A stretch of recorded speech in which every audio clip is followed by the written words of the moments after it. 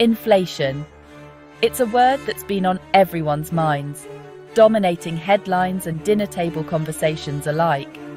For months, Americans have grappled with the rising cost of everything from groceries to gas, putting a strain on household budgets and fueling economic anxiety.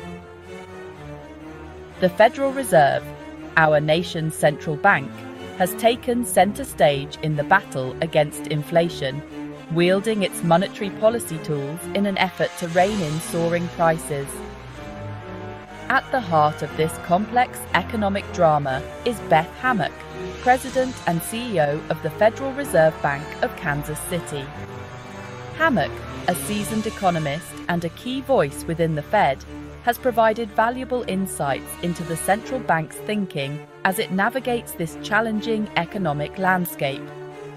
Her words and actions offer a glimpse into the high-stakes decisions being made behind closed doors. Decisions that impact the financial well-being of every American. But what exactly is the current state of inflation in the US? How has it impacted the lives of ordinary Americans? And what role does Beth Hammack play in shaping the Fed's response to this pressing economic challenge? The Fed, under the leadership of Chair Jerome Powell, has embarked on an aggressive campaign to combat inflation, deploying a series of interest rate hikes in an attempt to cool the economy and slow the pace of price increases. These rate hikes, the most rapid in decades, are designed to make borrowing more expensive, which in theory should curb spending and eventually bring inflation under control. While the Fed's actions have yet to fully tame inflation, there have been some glimmers of hope in recent economic data. Inflation, as measured by the Consumer Price Index, has shown signs of easing, suggesting that the Fed's efforts may be starting to gain traction. But is it too early to declare victory? What measures have been effective so far? The Fed's primary weapon in the fight against inflation is its ability to influence interest rates. By raising interest rates, the Fed effectively increases the cost of borrowing money for individuals and businesses. This can have a ripple effect throughout the economy, as higher borrowing costs discourage spending and investment, ultimately easing demand and, in theory, slowing inflation. One of the key interest rates that the Fed targets is the federal funds rate, which is the interest rate that banks charge each other for overnight loans.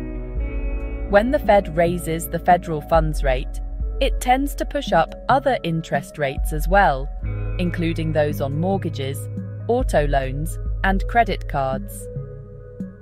The Fed has also been winding down its holdings of Treasury securities, a process known as quantitative tightening, which can also put upward pressure on interest rates.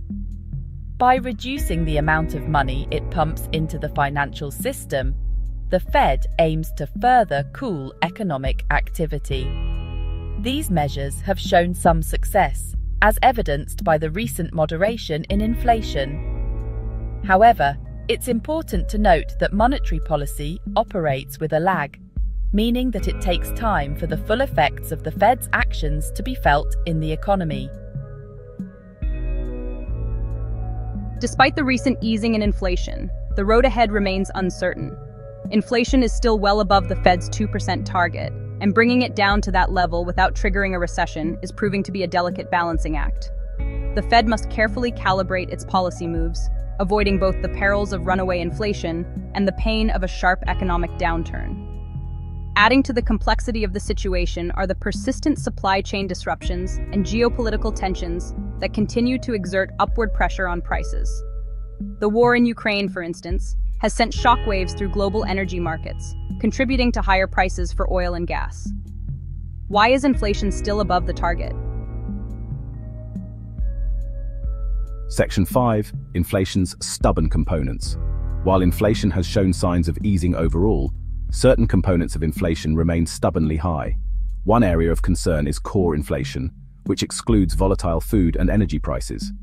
Core inflation is often seen as a better indicator of underlying inflationary pressures, and it has remained elevated, suggesting that inflation is more deeply entrenched in the economy. Housing costs, in particular, have been a major driver of inflation. Rents and home prices have soared in recent years, fueled by a combination of factors, including low interest rates, a shortage of housing supply, and strong demand from home buyers. The Fed's rate hikes have started to cool the housing market, but it remains to be seen how quickly and to what extent housing costs will moderate. Another concern is wage growth, which, while not the primary driver of inflation, can contribute to a wage price spiral if businesses continue to raise prices to cover higher labor costs. The tight labor market, with its low unemployment rate and strong demand for workers, has put upward pressure on wages. Section 6. Charting the course. The Fed finds itself at a critical juncture in its fight against inflation. While some progress has been made, the battle is far from over. The central bank must now weigh the risks of doing too much, potentially tipping the economy into a recession, against the risks of doing too little, allowing inflation to become more deeply entrenched. The Fed's policy decisions in the coming months will be guided by incoming economic data, including inflation readings, employment reports, and measures of consumer and business confidence. The central bank will also be closely monitoring financial markets for signs of stress or instability. What will the Fed do to achieve the 2% target? Section 7. Navigating uncertainty. Given the uncertain economic outlook, predicting the Fed's next moves with certainty is impossible. However, most economists expect the Fed to continue raising interest rates in the near term, albeit at a more gradual pace than in recent months. The central bank may opt for smaller rate hikes as it assesses the impact of its previous moves and gauges the resilience of the economy. The Fed has signaled its commitment to bringing inflation down to its 2% target, and it has reiterated its willingness to do whatever it takes to achieve that goal. This suggests that further interest rate hikes are likely in the pipeline, even if they come at the risk of slowing economic growth. Ultimately, the Fed's policy path will be data-dependent, with decisions made on a meeting-by-meeting basis. The central bank will continue to monitor economic developments closely and adjust its course as needed to fulfill its dual mandate of promoting maximum employment and price stability. Section 8. A collective challenge. The fight against inflation is not just the Fed's responsibility. It's a collective challenge that requires a coordinated response from policymakers, businesses, and consumers alike. Fiscal policy, for example, can play a role in easing inflationary pressures through measures such as reducing government spending or raising taxes. Businesses can contribute by finding ways to improve efficiency and productivity, while consumers can adjust their spending habits and make more informed purchasing decisions. The current inflationary episode has tested the resilience of the US economy and the resolve of its central bank. The Fed, under immense pressure, has taken bold steps to rein in inflation. And while the path ahead remains uncertain, the central bank has the tools and the determination to restore price stability. Section 9. Your turn. Weighing in. What do you think? Is the Fed doing enough to combat inflation? Are its policies having the desired effect?